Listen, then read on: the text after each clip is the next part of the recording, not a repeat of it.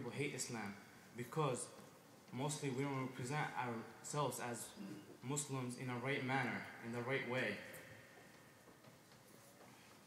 Did you ever, brother, try to explain what's Islam to your neighbor, to your student, to anybody else that's not Muslim, that doesn't know about Islam?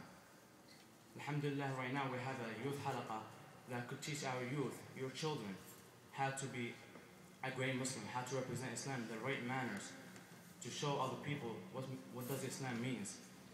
Inshallah, I'd like to conclude with this statement by Tom Martin, talking to the American people, saying, I encourage everyone who's opposed to the creation of a new mosque or community center to ask yourself, how many Muslims do I know? If it's zero, I would encourage you to make an effort to actually go to know someone who's a part of a local Muslim community.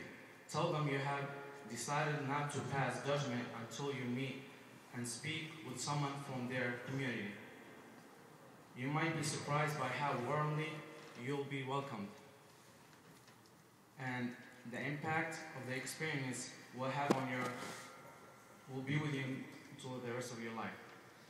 Inshallah, please, brothers, represent yourself as real Muslims in the right manners. Thank you. Assalamu alaikum.